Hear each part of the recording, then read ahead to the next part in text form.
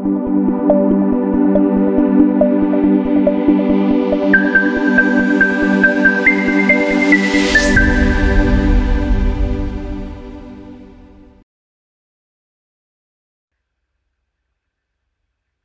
friends, welcome back to Nurses Nook and Corner. Before going into today's topic, I would like to thank for those who are supporting our channel. If you have any suggestion or topic for improving our channel, share in the comment box. Today in this video, we are going to know more about potassium. What does it do in our body? How does it increases leading to hyperkalemia? What causes to increase the potassium? What happens if it increases and how to manage it? Let's know about it in detail. If you didn't subscribe the channel, don't forget to subscribe and press the bell icon to get the uploaded videos immediately. Let's see the function of potassium. Potassium is one of the main electrolytes essential for both cellular and electrical function. It is a positive ion found mainly intracellular. Along with sodium, potassium regulates the water balance and acid-base balance in blood and tissues and plays a crucial role in transmission of electrical impulses in the heart. The active transport of potassium in and out of the cell is important to cardiovascular and nerve function. When the potassium enters the cell, it instigates a sodium-potassium exchange across the cell membrane. In the nerve cells, this generates the electrical potential that allows the conduction of nerve impulses. When the potassium leaves the cell, it restores repolarization to the cell, which allows the nerve impulse to progress. This impulse generates muscle contraction and regulates the heartbeat. The renal mechanism in maintaining potassium is that renin-angiotensin-aldosterone plays an important role in regulation of sodium and potassium pump. The kidney reabsorbs sodium and excretes the potassium, thereby maintaining the electrolyte level. When the sodium intake increases the intravascular blood volume, thus raising blood pressure and consequently increasing pressure in the glomeruli. The overall effect is a decrease in renal function. Therefore, as the glomerular filtration rate decreases, the potassium excretion becomes less effective and the potassium in the blood increases, leading to hyperkalemia. In this video, we are discussing about hyperkalemia, that is increased potassium level. In medical, always hyper represents increase, that is high. Cal represents potassium, emia represents blood. Therefore, hyperkalemia denotes increased potassium level in the blood. The normal level of potassium in blood is 3.5 to 5 millimole per liter. If it goes about 5 millimole per liter, then we call them as hyperkalemia. Let's see the causes of hyperkalemia. The mnemonic mission is used: M medicine, A acidosis, C cellular destruction, H for hypoaldosteronism, I for increased potassium intake, N for nephron damage, and E for excretion problem. The first is medication. The medication like ACE inhibitor and NSAIDs block the angiotensin-aldosterone regulation, therefore decrease the glomerular filtration rate, leading to potassium retention. The spironolactone is a potassium-sparing diuretic, as you all know, therefore it leads to high potassium level. In acidosis, it causes the potassium to move from intracellular to extracellular fluid, that is to the blood, in exchange of hydrogen ion. Therefore, it leads to hyperkalemia in blood plasma. The same mechanism occurs in cellular destruction, that is shift of potassium from intracellular to extracellular. The other renal causes are hypoaldosteronism, leading to decreased GFR, increased potassium intake because of diet, damaged nephron and excretion problems, which ultimately increases the potassium level, leading to hyperkalemia. What happens if the potassium level increases?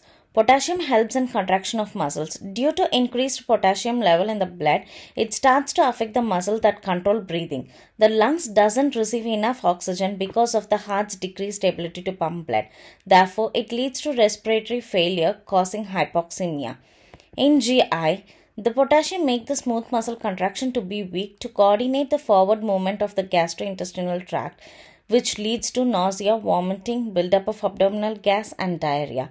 The neuromuscular problem that arises because of high potassium are muscle weakness, cramping, tingling and numbness. Sometimes it may also lead to altered mental status of the patient.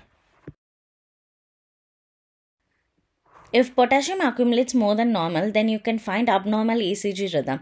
It is also dangerous, sometimes leading to heart block or cardiac arrest. Hence, monitoring ECG for hyperkalemic patient is more important. The ECG variation are you can find a tall or peaked T waves. If you find tall T wave with no P wave or with prolonged PR interval, then we can suspect for heart block.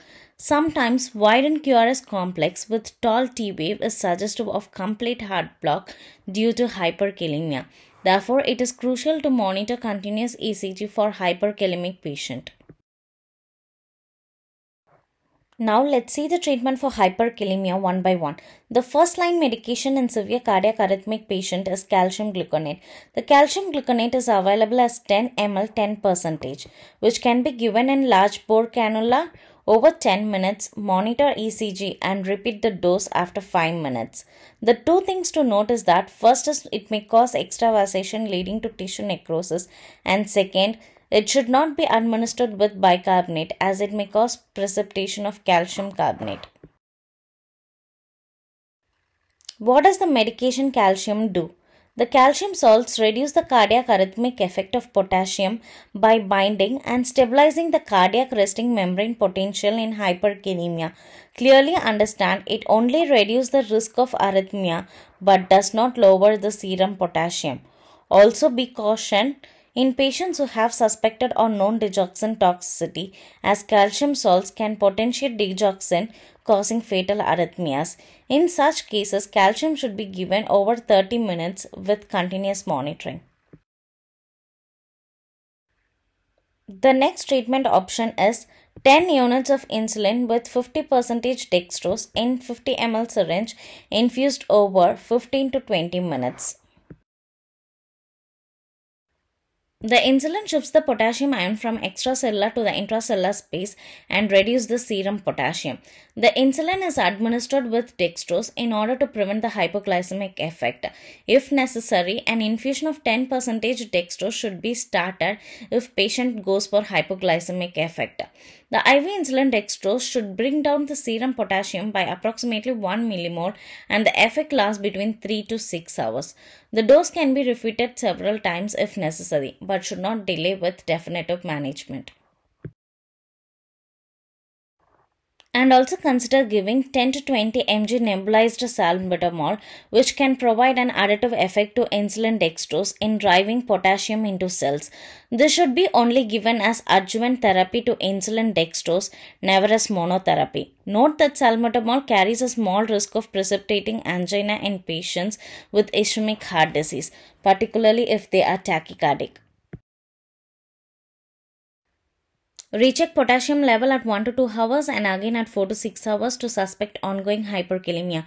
Recent urea electrolyte and RFT, repeat venous or arterial blood gas, repeat ECG and full set of vital signs. If still the potassium is high and the patient is on cardiac arrhythmia, then the definite method of excess potassium removal is hemofiltration or dialysis. Thanks for watching. If you have any doubts or suggestions, give in the comment box. If you didn't subscribe the channel, don't forget to subscribe and press the bell icon to get the uploaded videos immediately. Once again, thanks for watching. Keep supporting. Let's see in next video with the interesting topic.